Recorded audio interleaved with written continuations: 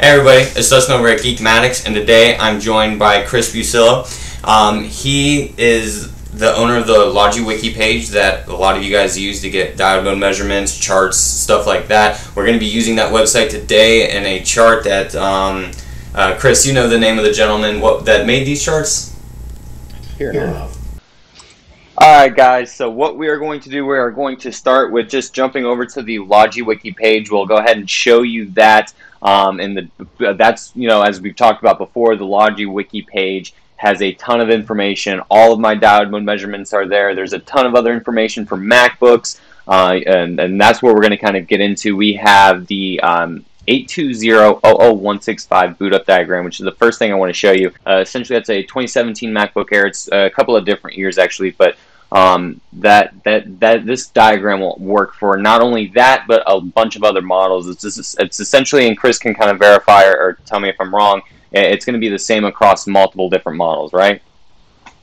Yeah, if you look at the title, it says Ivy Bridge, Haswell, Broadwell. It'll work on a little bit more stuff than that, but that's kind of the main range. You know, maybe was that 2011 to 2015, 16-ish. Okay. Awesome, and then essentially what you have here also in this chart, just so you can kind of have an understanding of what you're looking at, is a green light on your MagSafe versus an orange light on your MagSafe, or you know, those things that you need. So essentially, you'll have the green light first, and 2 seconds, and then the orange light. That's what you're looking for. So if you have that, and still no power, then essentially your issue is going to be after this. And if you do not have that, then your issue is going to be before it. Okay, so if you look here, it goes all the way from a G3 state all the way down to an S3 state. And Chris, what happens after an S3 state? Is the computer turning on, or what happens? An S3 state is basically suspend mode. That's when the computer suspends to memory. The memory's turned on at that point, but the CPU isn't fully powered up. You need to get to an S0 state for that. And we've got some diagrams here that'll take you through the S3 to S0 state. And these are documented out with gray boxes are power rails, green are your power good signals, blue are enables, yellow are clocks, and orange are not really signals, but they have something to do with the sequence. And then after that, we get to the reset state for the platform. So platform reset basically resets all the chips, I think aside from the CPU. So you're going to get your camera IC resets and basically anything that's turning on with the computer. And then you post, which posting, there's a lot more to this. We're still trying to figure it out. Basically, once the platform resets and the CPU isn't overheating, it should read your EFI. And if you look on the wiki under the EFI pages, I've got some good oscilloscope charts of what a booting MacBook should look like on this stage right here. Then it turns on the SMC while it's reset. Then you should see activity on the low pin count frame and low pin count data lines. And after that, it initializes RAM. And I think right after that, it initializes the audio IC and chimes. All right. So essentially, there you have a brief description of what you need for the computer to turn on. And I did want to just kind of, if you look here at these, you know, PP3V42G3 hot, you know, this is a good chart for beginners, really anybody that is diagnosing a MacBook, because, you know, not everybody understands fully how to use a schematic, and this chart will help you say, hey, look, I clearly need DCN ISOL gate R at 6 volts before I'm going to have something down here, which is PPVRTC. Now, I also see in here, Chris, that there's a lot of things that say like S5 here. I'm pointing with my hand. That's not helping anybody, but S5, where did I just see that you were scrolling as I was looking? Oh, right here. So PP3V3 S5, and then I also see different power states. So can you describe to me what the different power states are? Sure. You start in a G3 state. So the beginning of the G3 state is there's no power on the MacBook. Mm-hmm. You connect power, and somewhere down here, you get into the end of the G3 state. So at this point, you have your PP bus voltage. G3 means the computer is powered, but it's not yet off. So you got G3, which is powered either by battery or charger. That goes to that the dual diode that's around the ISL area. Mm-hmm. Um, then you get to S5, which is the computer off. Then S4, which is the computer hibernating. S3, which is the computer sleeping in suspend mode. And then S0 means the CPU has power. You're getting fan spin. And basically everything's powered at that point. So you should have a working computer, far being maybe a dead CPU. Dead CPU, posting problem, that stuff we just kind of went through. Also, I wanted to point out that even an expert can use a diagram like this because you can't actually see all this stuff in the schematic. What happens is there's some programming involved and there's some steps that even if you can read the schematic, you wouldn't know that, for example, this stuff has to happen before the before you get, you know, down further. So essentially this takes a ton of work. And who made all these charts? Peerloff made most of them. A lot of this stuff is trial and error. You basically take a working board and you remove components. Like say you remove the enable signal from PP 3v3 S5 and you see what around it is powered and isn't powered, and from that you can infer what's needed to get to that next step down. Awesome. Well, definitely thinking for me because I've made a lot of money, fixed a lot of MacBooks using these charts, and it has helped me a lot. So let's jump back here. Oh, me too. Me too. And let's go to the one that we're actually kind of here for today, the CD3215 boot up sequence. So essentially the chart that we were just looking at was, as Chris put it, 2011 to 2016, a lot of models in there. So, and then what you're going to have here is the CD3215, which is not 2016 and newer, but it is USB-C type MacBooks. And Chris, I've got a question. Is it similar for maybe a different version of the CD3215? This will basically apply to, I think, all of the USB-C computers, except for maybe the MacBook. I think the first MacBook didn't have a CD3215. But this is basically the beginning stages of the other chart we were looking at. It goes from power not being connected to being G3 hot. There's another page for the T2 version of this that has a lot more signal lines. We don't quite understand how that one boots, but we have some documentation on it. This one, it'll apply to basically any T1 or SMC-based CD3215 computer, and the specific documentation here is geared towards the A1706. So if you apply this on a A1707, I think, which is what, no, you have an A1990 we're working on today.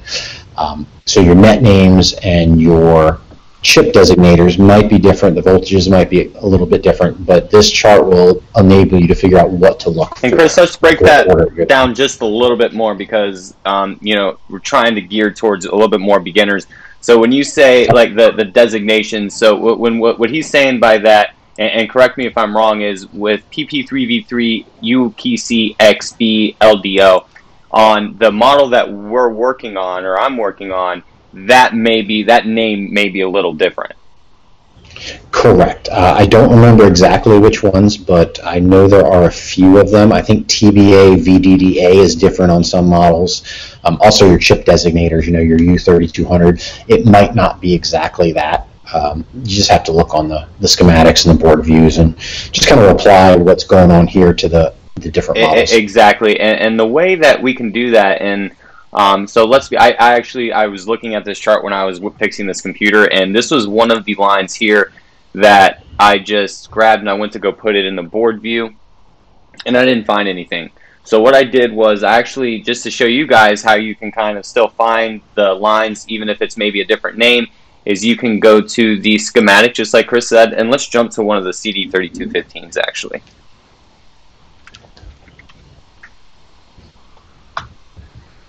Okay, so this is the CD3215 on the schematic, and what I did was I essentially just looked here for the same name to see if I would find it, and I did, and from there what I did was went ahead and found a way to test that line or check the voltage on that line through the schematic. So if I look here on the schematics, it says that it's right on the CD3215, and it also goes to this diode. I'm probably not going to be able to test the voltage under the CD3215, right? So the next best thing would probably be go not to this diode. What did I just say? To this dual package MOSFET. Thank you. And then so I'm going to go to the Q3100 on the board view. Another tip is you can open like an A1706 board and find the exact thing, and then you can see pin numbers on, say, the CD3215, and if it's, say, pin 13 on an A1706, it's going to be pin 13 on an A1708 or whatever, so you can still use that information. You can relate it to whichever line it is. Oh, very cool. Awesome. So, and that's what I'll do sometimes if I can't find it by looking, because I'm horrible at looking at that much information in one page, and finding one little name. Right. That's definitely when the find option tries to help me anyway. So after that, let's see, where did I want to go to next, Chris? Oh, you want to do? Let's go over the XB on the different lines for the different CDs. Sure. So if you look at your board view, on one side you're going to see XBA and XB and XA CD32s. Those are the ones that are on opposite sides of the board. And then you're going to find TA and TB, and those are the two CD32s that are on the same side of the board. So like on this side, you see how you have one CD32 on top and one on the bottom? Yep. That's the X side. Now if you go over to the other wing of the board, you're going to see two CD32s next to each other, and that would be TA and TB. Okay, so these two. Yep, and those are on the top of the board if the computer is assembled. So I think that might mean top, but I don't know. I think that's how, not flex board view, because that one shows both of them at the same time, but if you use the open board view, it does classify as top as when the computer is assembled, like you said. So the next thing that I wanted to bring up was that you do have it says, hey, check these lines, with the XB, but that is for each CD3215, right? So if you have, just because you have the voltage on that particular line, doesn't mean that another CD3215 with that same line hasn't failed, and you need all of the CD3215s on the board to be working before you can draw that 20 volts, right? Correct. Okay. So, I believe that was it on that. So let's go ahead and take a look at the MacBook that I actually have in front of me. So what I did here was I have my little USB-C amp meter, okay, and I'm going to plug in to this one of the ports, and you'll see here that I'm getting 5 volts. Maybe you'll see 5 volts at 162 milliamp draw. Okay, so what I want to do is I want to take a look at the port that I'm plugged into and kind of have it make sure that I'm working on the right CD3215 and on those lines. So is there an easy way, Chris, to figure out which on the board which CD3215 is associated with which port? I have to trace it every time. Okay. I can never remember which one's which. One quick note is that if it's not getting up to 20 volts and it's not rebooting, there's a good possibility there's something wrong with that circuit or that chip. Because if it's a good CD3215 and there's another bad one, that CD3215 will boot. Let's call it boot in quote marks. It'll boot to stage, I think it's 10 in that chart. It'll try to communicate. It'll communicate with the SMC, and the SMC will communicate with everything else. So if it's not boot looping and it's not getting the 20 volts, that's often a bad CD32 or a short somewhere in this diagram here. Before stage 10. Correct. Okay. When it gets to stage 10, you see where it says SM bus, SMC. That's the clock and data lines. It's actually communicating with the SMC. And once it communicates with the SMC goes, hey, XA, XB, TA, TB, are you guys all good? I know you've got your PP, 3V3, G3 hot, can you answer? And when it doesn't get a response, then that CD3215 that's powered with the USB-C cable will then reboot and start over. I see, and just kind of waiting for that signal. Exactly. When it's hanging like you've got it right now, you notice how it stays at 5 volts. It doesn't go, and it's staying at a fairly stable milliamp reading, I believe. Mm-hmm. So there's probably an internal short in the CD3215, or there's an external short, or there's another problem in that power rail, so it can't get to that stage 10 where it'll want to reboot. So essentially, if I'm getting 5 volts on my charger, I need to be looking at this chart, and I need to be making sure that every single one of the CD3213s on the CD3215s on the board have all of these voltages, and if they don't, either one is short, the CD13 itself is bad, and that's essentially what we're going to kind of try and find out. So let's take some measurements here. Cool. So I'm going to switch you guys to the scope cam. Well, not first. Let's find out actually what we're looking for.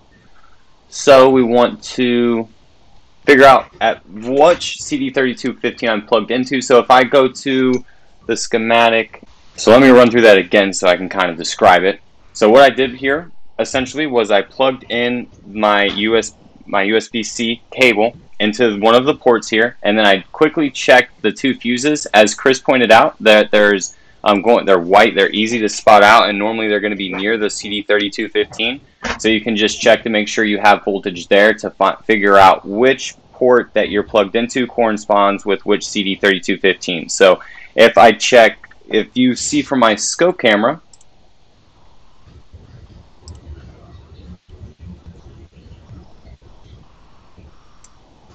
I have one fuse right here, and then I have another fuse right here. Alright, so what I'm going to do is check the voltage on this top fuse, and I have nothing there. And I'm going to check it on the bottom fuse, and I have 5 volts.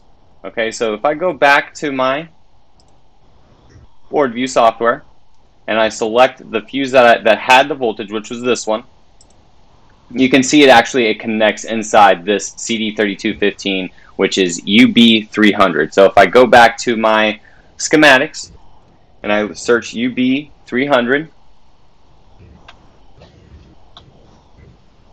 I will find it here. And that's how now we're on the same CD on our schematic, the same CD3215 that we have that we're actually working on. So we're going to go back to Logi Wiki, wherever it hid. Oh, okay.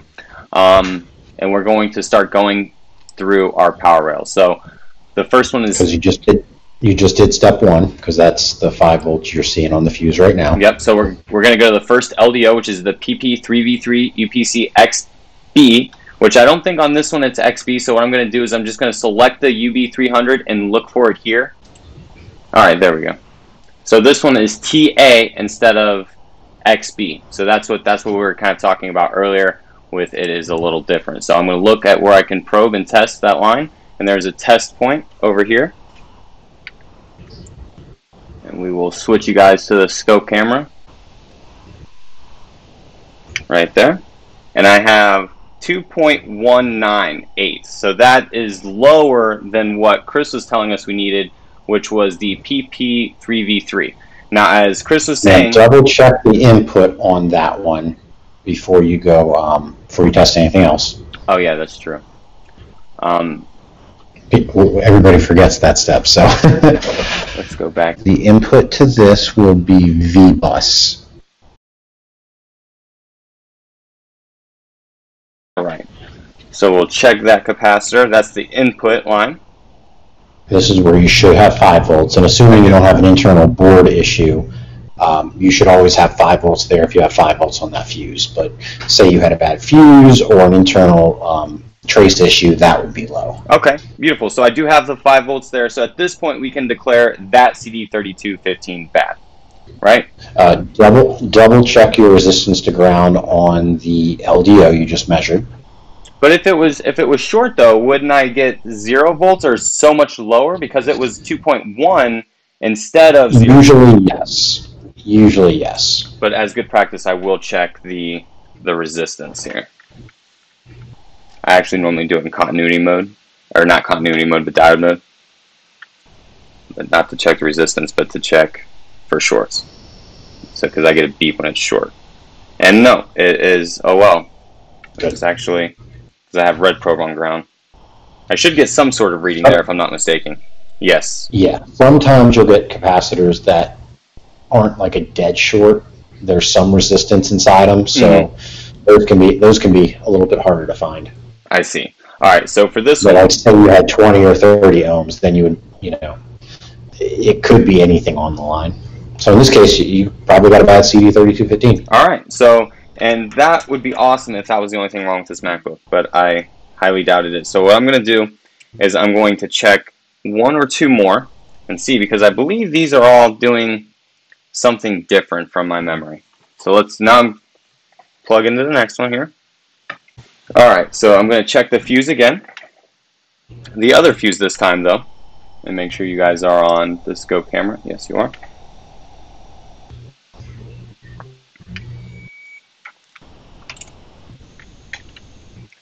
And I get 5 volts again. I'll show you what I do because for me it's quicker. Go to the schematic for a second. Okay. All of the LDOs are right here. So you can check 3v3, 1.8, 1.8, and 1.1. And I don't think you need to check these 2. So it's basically just these 4 caps on this one. Cool. Wow, that is actually a lot easier and faster. So I'm just going to right click on, and then as you'll see if I go to flex board view, it does jump to that cap. And I'll go on the board and check it.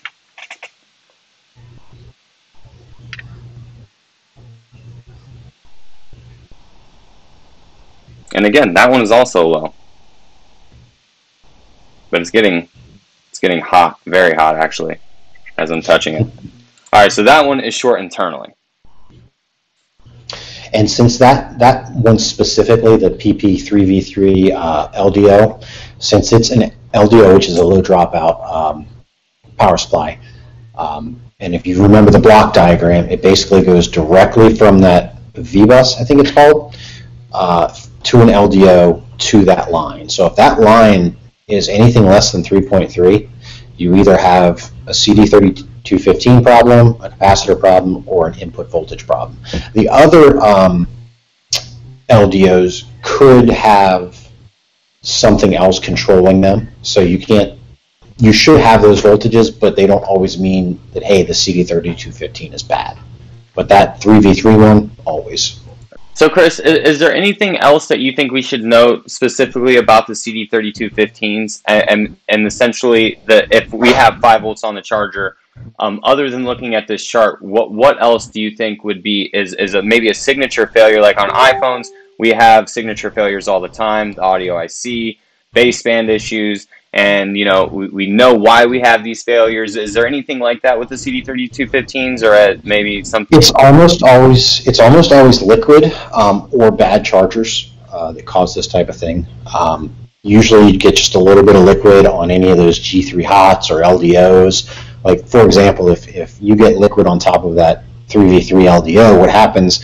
Again, if you look at the block diagram, you're going to see that's basically shorting the input 5 volts to ground, and it's going to pull too much power through the chip, and it's going to burn out the internal diodes and other things, and then it's going to go bad. So essentially, it's not like a design flaw; it's more of people just are abusing their units. They're mostly liquid when I work on them. All right, guys, that's all we have for you today. I did want to thank Chris again for coming out and explaining everything to us. Also, sorry about all the clips and everything. It was hard to do, you know, audio for two people at the same time, and OBS took me a while to figure that out. And so I had to cut clips and all that good stuff, so that's why it's all choppy there. But I hope you learned something and enjoy the rest of your day.